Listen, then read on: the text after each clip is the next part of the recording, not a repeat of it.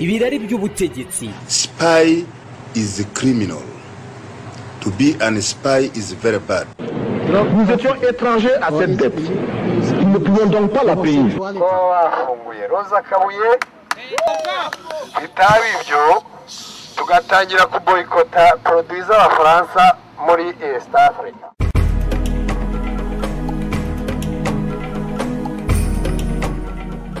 Leta zunze ubumwe za Amerika, umupolisi n'umujandarme w'isi, le gendarme du monde, the global policeman.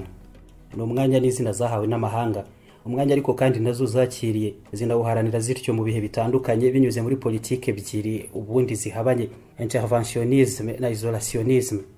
Rimwe Abanyamerika bati tuve mu bibera handi, ibyo birebe banyirabyo ikaba isolationisme, ubundi bati ntibibaho turayoboye, nitwe bihangange mw'isi byose bigomba kugenda uko tubishaka, ibibera handi hose nabyo biratureba, ikaba noneho interventionisme.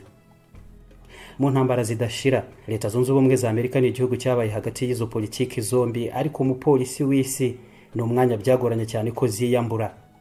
Kubigarukaho kuri iyi ngingo ubwabyo ni ukuvuga ku gihugu cy'igihangange kurusha ibindi byose mw'isi, igihangange mu buryo hafi ya bwose, mu bukungu, igisirikare no kuganisha ibintu aho kibyifuza, byaca mu nzira z'ubwumvikane cyangwa intambara, ariko aho akaba ariho bigana, nicyo kuba igihangange bivuga. Byagenze bite rero ngo Leta zunze ubumwe za Amerika zihinduka umupolisi w'isi zityo, kandi zinabyishimire, zinabishoremo akayabo k'amafaranga, zinabishoreze yewe intambara zirimo na zimwe mu zikomeye cyane mu zabaye mu bihe bya vuba. Ese ahubwo uyu ni umwanya Abanyamerika biteguye kurekera abandi? Mbahaye ikaze muri iki kiganiro, ndi Alphonse Muhire Munana.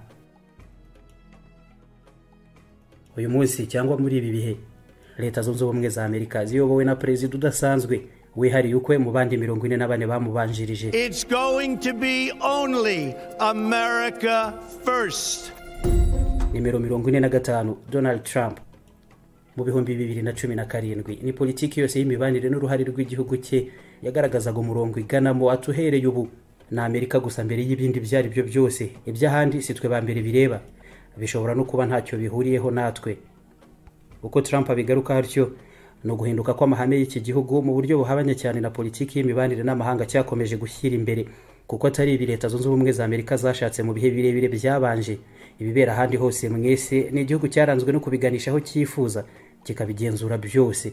Ubutegetsi kimwe na politiki zose zishingira ku buhahirane n'ubucuruzi mpuzamahanga bigashingwa kandi bikabaho mu mahame zemera, bitaba ibyo hikaba intambara.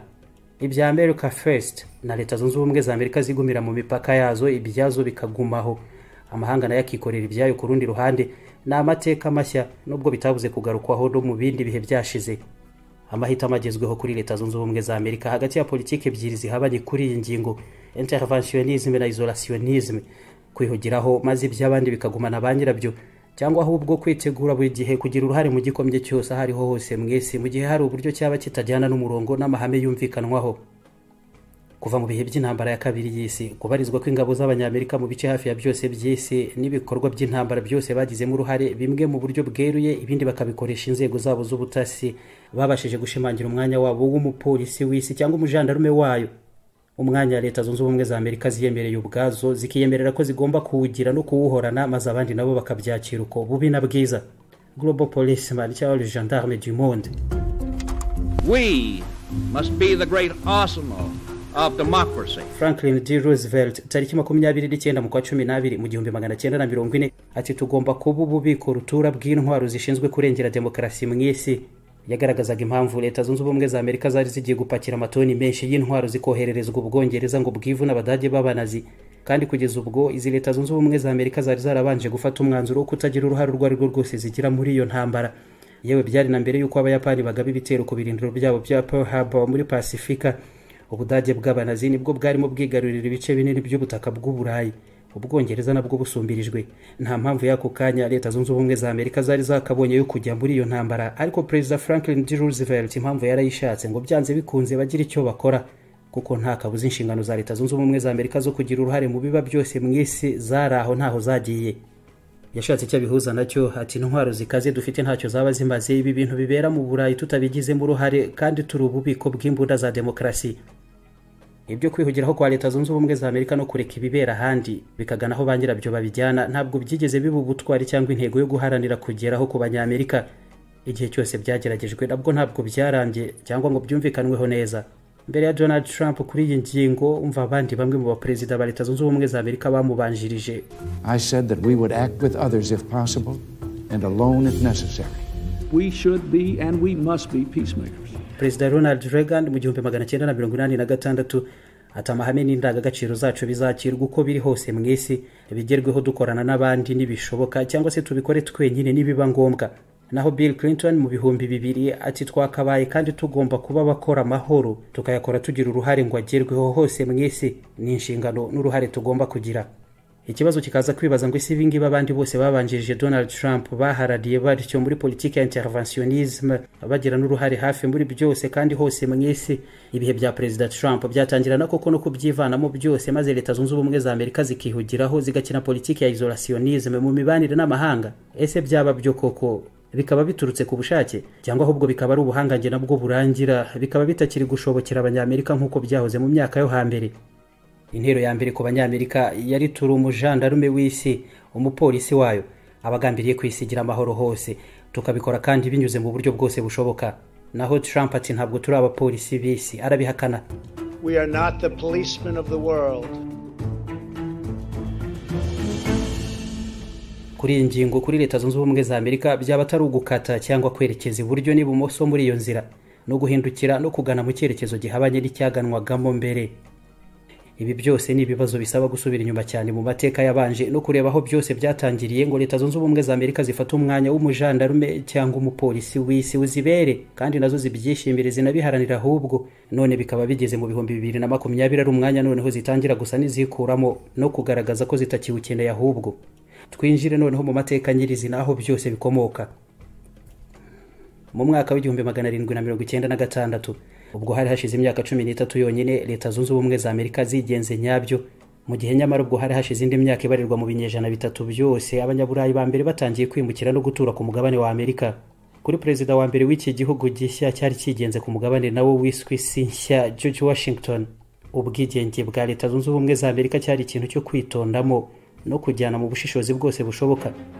Contre les ruses insidieuses des influences étrangères, la vigilance du peuple libre doit être constamment éveillée. Ati gikomeye no kumenya kugenzura neza amayeri yose y'abanyamahanga bashaka kwivanga mu byacu, rubanda rwacu rw'abaturage bigenga mukwiye guhora muri maso.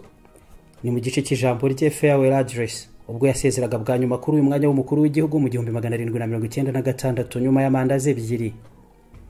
Abanyamahanga yavugaga batasiba kwivanga muri gahunda za Leta Zunze Ubumwe za Amerika zari zimaze gushingwa n'abanyaburayi, gukumira abanyaburayi bakaguma iwabo mu buryo bwose bushoboka, Abanyamerika nabo bakaguma na Amerika. Niyo yabaye politiki yose y'iki gihugu mu kinyejana cyose cyakurikiyeho. Uhereye ubwo mu gihe cy'imyaka 100 yindi yakurikiyeho ni intambara ebyiri zonyine zahanganishije Leta Zunze Ubumwe za Amerika n'ibihugu by'abanyaburayi, imwe n'Ubufaransa kuva mu 1798 kugera mu 1800, n'indi yabahuje n'Abongereza kuva mu 1812 kugera mu 1815. Buri ruhande rwari rufite ababirufashijemo bandi. Hagati y'1830 n'impera z'ikinyejana cya 19 Leta Zunze Ubumwe za Amerika zavuye ku kigero cyo kwitwa no gufatwa nk'igihugu gishya kigitangira ibintu byose kandi cy'intege nke, maze mu gihe gito gutyo ku rwego rw'isi gihinduka igihugu cya mbere mu buhangange bw'imirimo y'inganda n'ubukungu buzishingiyeho mu myaka itagera muri 70 yonyine. Muri icyo gihe kandi ubuso bwa Leta Zunze Ubumwe za Amerika nabwo bwakomeje kwiyongera bwikuba inshuro 3. Ubutaka bumwe barabugura nka Louisiane, Floride, Alaska, Texas nayo yari igihugu cyigenga yiyomeka kuri Leta Zunze Ubumwe za Amerika nka leta imwe mu zizigize. Igihugu kiraguka cyane kandi birakomeza kugeza ubwo no mu 1970 Leta Zunze Ubumwe za Amerika zahererekanije ubundi butaka na Mexique bakabaha kilometero kare hafi 11, Amerika nayo igaha Mexique kilometero kare 8.45 harimo n'umujyi wa Rio. Kuva mu 1796 kugera hafi mu 1900 Leta Zunze Ubumwe za Amerika zari yubatse cyane, zinayoboye muri byinshi zigereranijwe n'ibindi bihugu, ku buryo inama za George Washington zo kwigengesera no kumenya intege nk'igihugu cyari kimaze gushingwamo mu myaka 100 yakurikiyeho izo nama ntacyo zari zikimaze. Cyari igihugu ahubwo cyarenganye ibindi uko kibishaka, ari cyo kwirindwa ahubwo aho kuba ari cyo cyakwigirizwaho nkana n'ibindi. Byose byarihuse kuruta uko buri wese yashoboraga kubikeka. Ikinyejana cya 19 kikirangira, umwanya w'ubuhangange mw'isi niwo Leta Zunze Ubumwe za Amerika noneho zishakiraga kugira uruhare no mu bibera handi hose mw'isi. Iyi ni nayo yaje guhinduka intambara bwite y'abaperezida babiri bo muri ibyo bihe, William McKinley na Theodore Roosevelt. kugira ijambo kandi risumbira icy'abandi bose ku ruhando mpuzamahanga. Mu 1904 Perezida Roosevelt yadukanye ihame rishya ryanamwitiriwe mu bijyanye no kwivanga mu bibera ahandi bigakorwa nk'inshingano n'uburenganzira bwa Leta Zunze Ubumwe za Amerika ryitwa Corollaire Roosevelt. L'injustice chronique ou l'impuissance à maintenir les règles d'une société civilisée peut forcer les États-Unis, à contre-cœur cependant, à exercer un pouvoir de police internationale. Atakarengane gahoraho cyangwa kunanirwa kugumana amategeko ajyana n'uko ibintu bigomba gukorwa mu buryo bw'ubutegetsi nyabwo kuba ari bo bose n'ahariho hose mu isi, ibyo bishobora gusunikira Leta Zunze Ubumwe za Amerika n'iyo ubundi zaba zitabishaka gushyira mu bikorwa ububasha bwo kuba igipolisi mpuzamahanga, umupolisi w'isi. Guhera ubwo iryo ryabaye ihame Corollaire Roosevelt ryanagendeweho cyane rero mu kugaragaza ko ari nk'inshingano Leta Zunze Ubumwe za Amerika zifite zo kubarizwa mu bice bya Philippines, Panama na Cuba muri ibyo bihe no kugaragaza impamvu ibibera muri Amerika y'Epfo byose bigomba kugenda uko zibishaka. Mu 1898 Leta Zunze Ubumwe za Amerika zatangaje ko zinjiye mu ntambara na Espagne mu buryo bweruye. Zagaragaje ko zari zije kurengera no gutabara Cuba yari iri mu mpinduramatwara zasabaga ubwigenge. Nyamara ku rundi ruhande hari hanagambiriwe kurinda ubucuruzi bakoranaga na Cuba muri ibyo bihe. Intambara Abanyamerika bagiye bakora kenshi zikanajyana na business icyarimwe, byo turaza no kubigarukaho byo kuko zanashyizwe ahubwo ku kigero cyo hejuru cyane mu bihe bya vuba. Muri Cuba mu ntambara rero yamaze ibyumweru 10 gusa, Espagne yari imaze gutsindwa no kwegurira Leta Zunze Ubumwe za Amerika koloni zayo nka Puerto Rico, Guam na Philippines. N'ubwa mbere mu mateka y'Abanyamerika bari bigaruriye ibice by'ubutaka busanzwe butuwe n'abandi bufite banyirabwo, byasaga n'ubukoloni butashoboraga ubundi guhura na gato n'amahame iki gihugu cyashinzwemo. Ibyo rero ntibyari kwakirwa kimwe n'Abanyamerika bose, cyahindutse ikibazo cy'umuco, imyemerere n'amahame shingiro. Mu 1898 abantu nk'umwanditsi Mark Twain cyangwa umunyenganda Andrew Carnegie bahimbye icyiswe Ligue Anti-Imperialiste, ishyirahamwe ry'abari bafite ibitekerezo byo kurwanya ko Leta Zunze Ubumwe za Amerika zaganisha ubuhangange zari zimaze kugeraho mu mahame mpatsi ibihugu. Comment sommes-nous supposés afficher dans les écoles des Philippines notre déclaration d'indépendance alors que nous leur refusons en même temps leur propre indépendance? Andrew Carnegie ati nk'ubwo tuzatekereza dute kumanika inyandiko yatangaje ubwigenge bwacu mu mashuri yo muri Philippines mu gihe tudashaka kubareka ngo nabo bigenge. Uhereye ubwo Abanyamerika bahise batangira gusa n'abacikamo ibice hagati ya politiki za interventionisme na isolationisme, hagati yo kwivanga mu by'abandi no kuguma imbere mu mipaka yabo bakita ku byabo. N'impaka zarambye hagati yabo mu gihe cy'indi myaka 40. Buri uko hari gikomye mwese, bamwe bati twegura intwaro zacu natwe tujyeyo, abandi bati nimusigeho muhamaho, hari ibyaho bireba baho mwe bibarebaho iki. The United States must be neutral. 1917, President Wilson signed the declaration of war. I have seen war. I hate war. Byose byumvikaniraga no mu biganiro byariho muri Leta Zunze Ubumwe za Amerika muri ibyo bihe. Bamwe bati igihugu cyacu kigomba kutagira uruhande rwo rwose kibarizwamo mu ntambara ziriho, abandi batoya turabijyamo natwe tubifitemo inyungu. Hamwe bati 1917 Perezida Wilson yasinye twatangaje ko twinjiye mu ntambara, naho Franklin Roosevelt ati intambara ndayizi, nayibayemo narayibonye, intambara ni mbi ndayanga. Mu gihe ubwo mu Burayi intambara zacaga ibintu mu ntangiriro z'ikinyejana cya 20 ahagana mu mpera z'1930 muri Leta Zunze Ubumwe za Amerika politiki yo kuguma imbere mu mipaka yabo ibibera handi bikareba bagirabyo, nibwo iyi politiki yasaga noneho n'igenda ishimangirwa yumvikanwaho ku kigero runaka. Abanyamerika baguma muri Leta Zunze Ubumwe za Amerika koko ibyabo byose bibi byabo bakabyikorera ntacyo bareba handi. Mu kwa 9 mu 1940 komite yiswe America First yarashinzwe, ikaba yarahirimbaniraga ko Leta Zunze Ubumwe za Amerika zitinjira mu ntambara ya kabiri y'isi, ubukungu bwose bwa Leta Zunze Ubumwe za Amerika bukagumaho. There are still interests in this country and abroad who will do their utmost to draw us into war. Charles Lindbergh wari uri mu bayoboye abandi muri iyi nkubiri atuba haracyagaragara abashyugumbwa n'ubusambo muri iki gihugu ndetse no hanze yacyo, ubusambo bw'abagambiriye kudusunikira mu ntambara. Mu kubarwanya rero ibi ngibi ngo ntibabigereho, tugomba kubacungira hafi tugahora twiteguye. America First mu mezi make yakurikiyeho yahindutse lobby nini cyane yabayeho mu mateka ya mbere ya politiki ya Leta Zunze Ubumwe za Amerika, yari maze kugira abanyamuryango basaga 800. America First Trump aririmbo bakayigira ikivugo n'inyikirizo ni y'icyo gihe mu 1940, ariko nayo yaje gusenywa n'amahame nanone akarishye yaje kuzamo n'icyafatwa nk'urwango ku Bayahudi.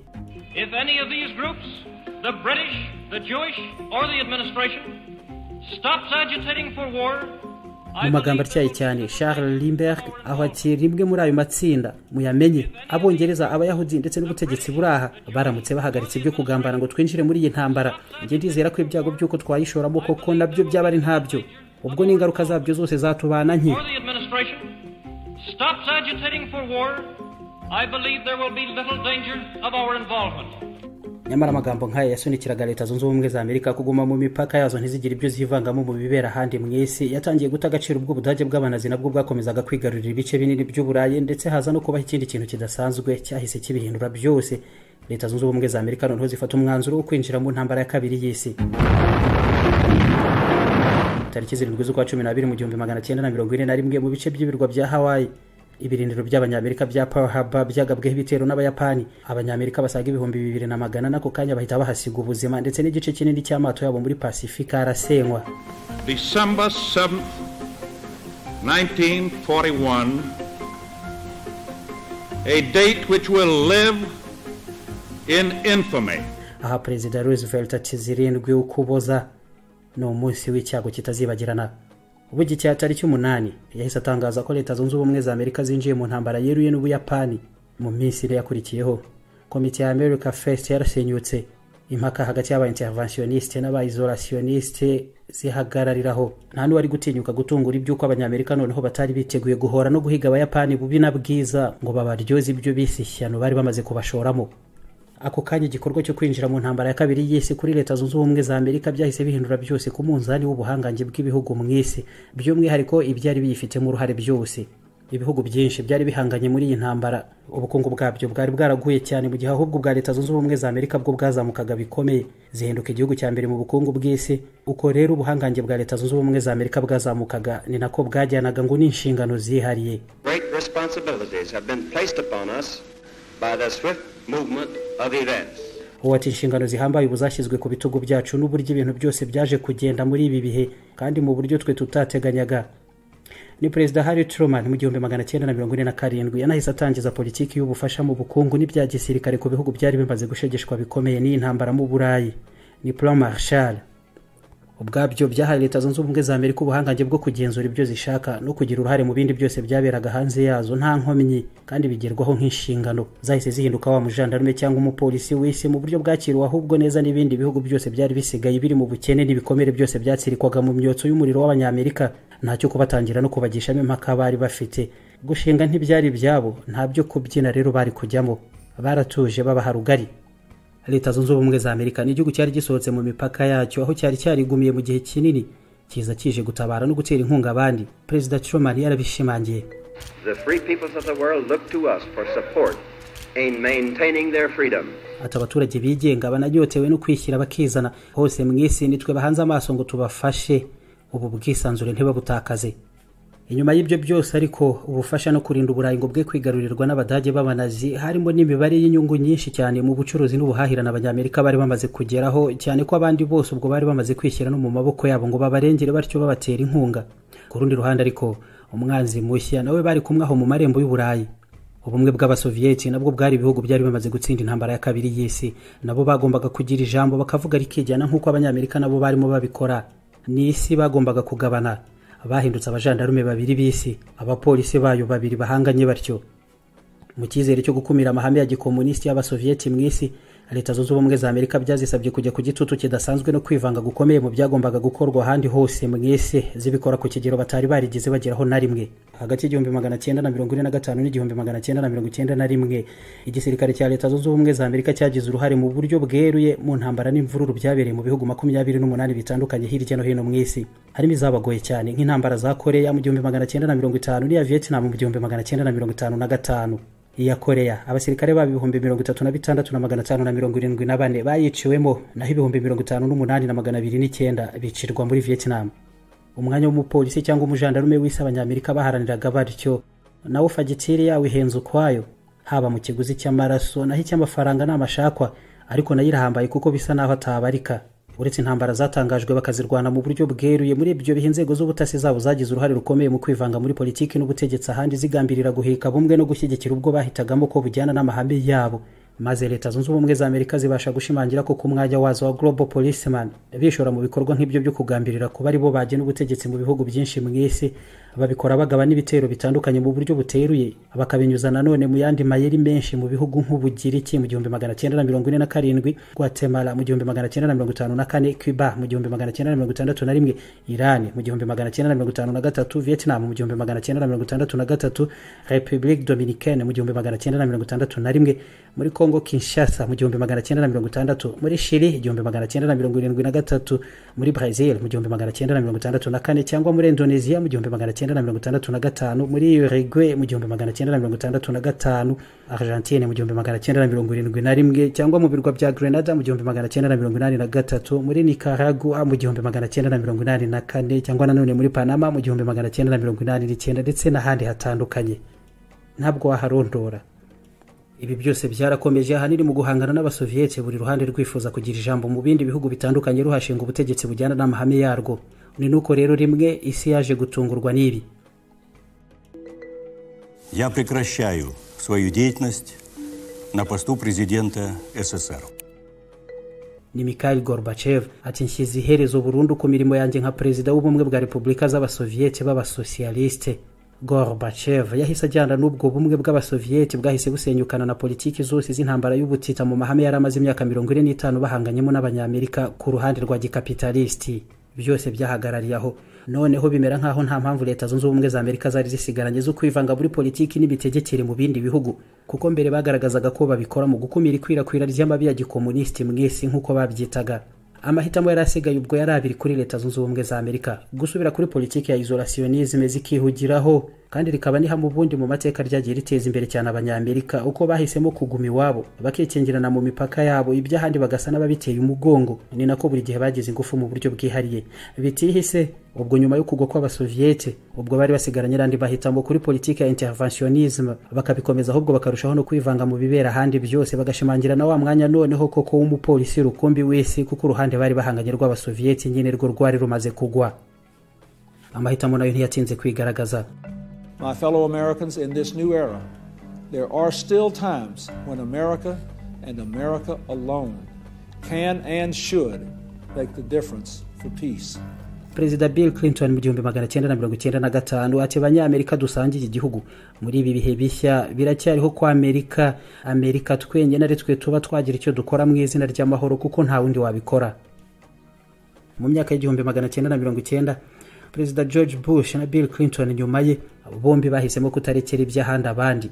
N'ubundi igisirikare cya leta zunze ubumwe za Amerika kirahagurutswa berekeza mu ntambara zirimo yo mu Kigobe mu 1990, Somalia mu 1992, muri Bosnia mu 1995, cyangwa nanone muri Kosovo mu 1998. Buri ntambara leta zunze ubumwe za Amerika zayinjiyemo ku mpamvu ebyiri zitagira ya gatatu. Izihe? Defend our fundamental values as a people and serve our most basic strategic interests. Arazivuze ati ni ukurinda amahame yacu nk'abantu ndetse no kurinda inyungu zacu zibanza ariko z'ingenzi. Uwo ni Bill Clinton mu 1995. Kuri leta zunze ubumwe za Amerika muri politiki mpuzamahanga n'imibanire, kugaba ibitera ahandi no kurwana ntibyatanye no gusigasira inyungu zabo mu bucuruzi, kandi mu buryo bweruye ntacyo bigeze babihishamo. Freedom of friendly countries around the world would all suffer if control of the world's great oil reserves fell into the hands of that one man, Saddam Hussein. George H.W. Bush mu 1990 ati ubwigenge n'ubwisanzure bizajya mu maje ku bihugu byishyize hamwe by'inshuti zacu hose mwese, mu gihe ingano nini ya petrole y'isi nanone yagwa mu biganza by'uwo muntu umwe, Saddam Hussein. Mu myaka 10 yakurikiyeho, politiki ya interventionisme ku Banyamerika nanone yashyizwe ku yindi ntera, nabyo byadukanye n'impamvu idasanzwe.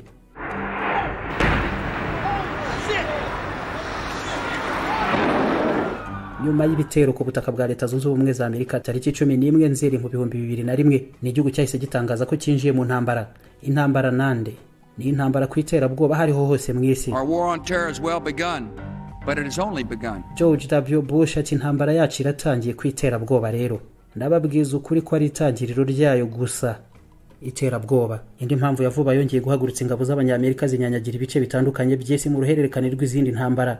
Mu myaka 10 yakurikiyeho, intambara bayigurukanye mu ndege, bayigashyanya amato bahorera, bayigeza muri Afghanistan mu 2001, barahigarurira. abari nuko babigenza no kuri Iraq mu bihumbi 2003, ubundi bagaba ibitero muri Pakistan mu bihumbi 2004, kimwe no muri Somalia no mu bindi bice bitandukanye by'ihoni rya Afurika. Nk'umujandarme wese n'umupolisi wabyo wabiharaniye akanabyigezaho, Leta Zunze Ubumwe za Amerika zabifashe nk'uburenganzira bwazo n'inshingano ahubwo zo gukora ku buryo ubutegetsi bwose mu bice zitayeho byese bujyana nabo amahame akabamwe. Kumvikana n'Abanyamerika niko kubaha demokarasi ni yabo no gushinga ubutegetsi bw'ubwisanzure n'ubwigenge, uwo mwuka hagati yabo n'abandi nibyo byitwa amahoro. Iyo bitariho ubwo ni intambara yo kurengera amahoro mu isi baba barwana, niko babyita. The best hope for peace in our world is the expansion of freedom in all the world. George W. Bush mu 2005 ati icyizere nyacyo cy'amahoro mu isi yacu ni ugukwirakwiza ubwisanzure n'ubwigenge hose. Ibyo rero nabyo kubikwirakwiza hose mwese inzira byacamo ikaba intambara mu gihe bibaye ngombwa, bigasobanura kenshi n'intambara zitabarika Abanyamerika badasibamo. Nyamara intambara za Leta Zunze Ubumwe za Amerika nazo zihenda ukwazo.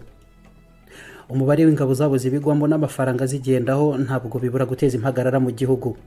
Byageze mu mwaka w'ibihumbi 2003 muri Iraq abasirikari 5576 b'Abanyamerika bamaze kuhicirwa, mu gihe hagana mu bihumbi 2001 abagera mu bihumbi 2000 nabo bari bamaze kwicirwa muri Afghanistan.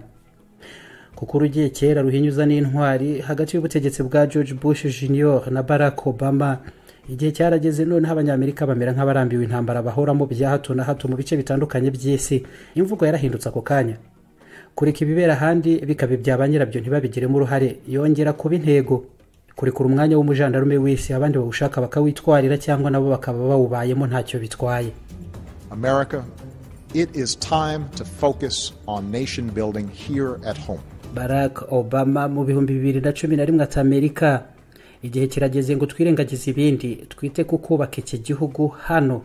Ni nuko batangiye gukura ingabo zabo muri Iraq mu bihumbi 2011 ku butegetsi bw'abasirikare bari bafite muri Afghanistan no muri Iraq muri rusange bagabanijwe inshuro zigera muri 15 zose. Ubu rero wamusimbuye Donald Trump agarukanya America First nk'aya komite yo mu 1940 si ikivugo gishya yadukanye. Abanyamerika bagumi wabo bareka abandi bakora ibyabo n'izo ntambara zirorere, abanyirazo banazirwanira ahubwo mu gihe igihugu cyabo kidakozweho. The job of the American soldier is not to rebuild foreign nations, but to defend strongly our nation from foreign enemies. We are ending the era of endless wars. Trump atakazi k'umusirikare w'umunyamerika ntabwo ari ukubaka ibihugu by'amahanga ahubwo ni ukurinda kandi kurinda nyabyo igihugu cyacu. Kukirinda abanzi b'abanyamahanga turimo turasoza burundu ibihe by'intambara zidashira. Uko ikinyejana cya 21 nacyo gikomeje kwicuma, bisa naho Leta Zunze Ubumwe za Amerika zirushaho kwivana mu nshingano zihaye ubwazo zikanazikunda zikazirinda z'umujandarme w'isi. Ntibirarangira ariko tubirebeye nko mu mibare yo mu mwaka ushize w'ibihumbi 2019 ingengo y'imari y'igisirikare cya Leta Zunze Ubumwe za Amerika iruta kuri y'ibindi bihugu 10 bizikurikiye muri ubu buhangange byose byishyize hamwe.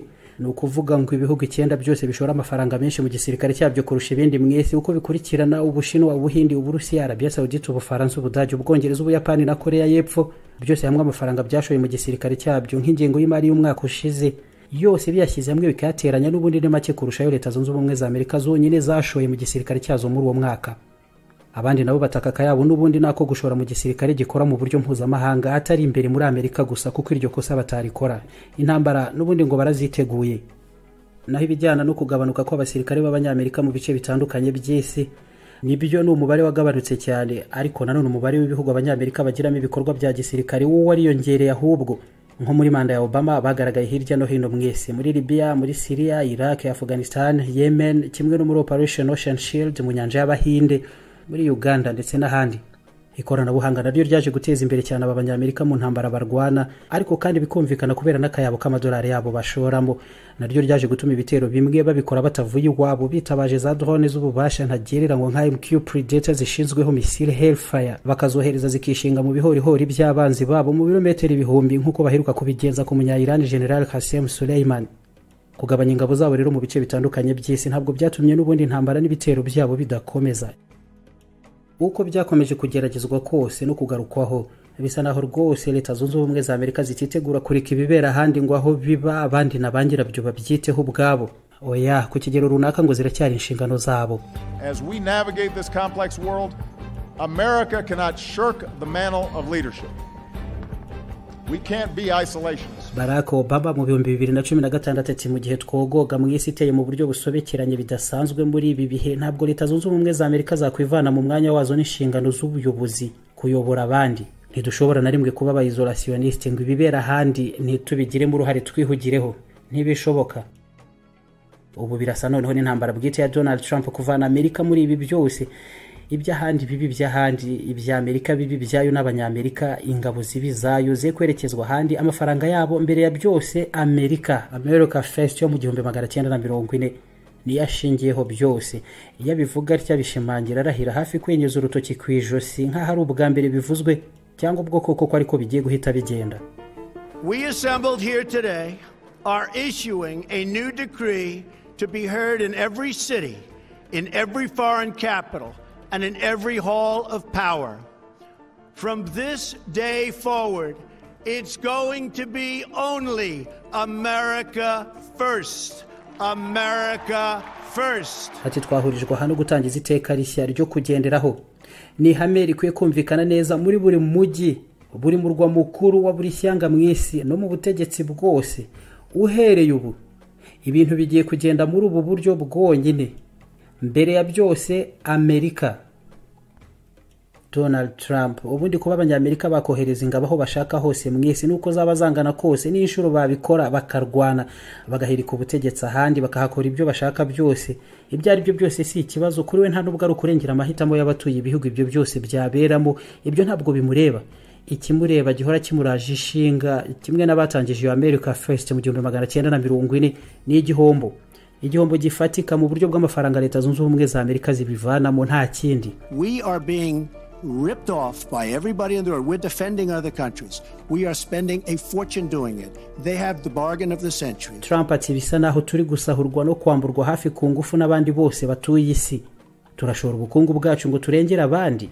Ibyo kandi biradutwara akayabo. Kuri bo ni business nziza y'ikinyejana babashije kwibonera gukoresha amafaranga yacu. Ni igitekerezo yahoranye na kera mbere yuko aba president wa Leta Zunze Ubumwe za Amerika. When I heard that we were first going into Iraq, some very smart people told me, well, we're actually going for the oil. And I said, all right, I get that. There's nothing else. And we should take it and pay ourselves back. What are we doing? Atubwa mbere nkibyumva ko tugiye kohereza abasirikare muri Iraq. Hari abantu bazi ubwenge cyane rwose nemera bambwiye ngo urebye neza. Ubundi kitujyanye yo muri Iraq ni petrol. Ibyo nahise mbyumva neza kandi nemeranywa nabo. Nibyo ni sawa cyane. Nubundi nta kindi kiba muri Iraq ni petrol. Ubwo rero twagombaga kuyigarurira nyine tukayikoresha tukaniyishyura. Nyamara ubu turakora iki? Ntacyo. Kwihugiraho no kuvana ikirenge mu by'abandi bakabyigumanira Leta Zunze Ubumwe za Amerika nazo zikiyitaho ubwazo. Trump kuva ageze ku butegetsi cyo Korea yabashije kubishyira ku kigero runaka, ibintu bimwe babivamo. Ubwumvikanira Iran ku ikoreshwa rya nuclear, amasezerano y'i Paris ku byo gusigasira ikirere, amashami ya Loni ari mbiri ry'uburezi, ubumenyi n'umuco UNESCO, kimwe ry'ubuzima OMS, ibyo byose yasunikiye Leta Zunze Ubumwe za Amerika kubivamo. Leta Zunze Ubumwe za Amerika zihugiraho. Kwihugiraho ariko nanone kwa Leta Zunze Ubumwe za Amerika no kureka kuba umujandarme w'isi n'umupolisi wayo nk'uko zabikoze mu gihe kinini. Ingaruka zikabizihe ziriho zanatangiye kwigaragaza n'ubu mu mibanire y'ibihugu. Ku rundi ruhande no gutakaza ijambo mu buryo bugaragara n'ubuhangange kwa Leta Zunze Ubumwe za Amerika ku kigero runaka no kuzamuka kw'ibindi bihugu mu buhangange mpuzamahanga ku buryo ikarita yabwo nayo ishobora gusubirwamo igashushanwa bushya vuba hangaha mu isi. Ubu ni Xi Jinping w'Ubushinwa muri uyu mwaka ati kiremwa muntu twese turi umuryango umwe usangiye ahazaza hamwe. Noneho rero mu bihe nk'ibi isi hanganye na coronavirus, Trump ati OMS ducanye nayo umubano, naho Xi Jinping ati gushyigikira OMS ubwabyo ni no gushyigikira ubufatanye mpuzamahanga gutabara ubuzima bw'abatuye isi muri rusange. Si nibyo gusa ahubwo urukingo ruzagerwaho n'Abashinwa. Xi Jinping ati ruzaba umutungo rusange w'abatuye isi, ndetse tuzashora miliyari nyinshi z'amadolari y'Abanyamerika kugira ngo bose bazarubone no mu bihugu bikiri gutera imbere. Amagambo nkayo ndetse n'imishinga nk'iyo ngiyo n'umwanya ubundi wahoranywe na Leta Zunze Ubumwe za Amerika Ubushinwa buri kwigarurira ku ngingo nk'iyi n'izindi zitandukanye mu mibanire mpuzamahanga. Uretse Ubushinwa kandi ibindi bihugu nk'Uburusiya na Turukiya ndetse n'abandi nabo baragenda bigarurira ijambo hirya no hino mu isi mu cyuho gisigwa no kugenda Leta Zunze Ubumwe za Amerika zivana mu mwanya w'umujandarme n'umupolisi w'isi zahoranye bubi na bwiza. nta nubwo habura kwibazwa niba kwivana muri ibi byose no kwihugiraho nka politiki nyine ya isolationisme kuri leta zunze ubumwe za Amerika cyangwa se politiki nyine muri ubwo buryo nko gutangira guhanguka burundu ko ubuhangange iki gihugu kimaranye imyaka bimaze kuba myinshi. Mbere yo kugeraho hose ariko Donald Trump haribazwa nanone ikigero yabasha kugezaho kwivana kwa leta zunze ubumwe za Amerika mu bibera ahandi hose mu isi no kwemera gutakaza ijambo kw'iki gihugu ku ruhando mpuzamahanga mu gihe yabatowe mu yindi mandije yo mu 2021 atatorwa bwose mukeba we Joe Biden wakazabigenza ate ku kigero kingana iki. Na amahitamo hagati ya politike ebyiri, interventionisme cyangwa isolationisme, gukomeza kuba umupolisi n'umujandarme w'isi no guhitamo kubiharira abandi kuko buri gihe uzaza kubigenza atyo.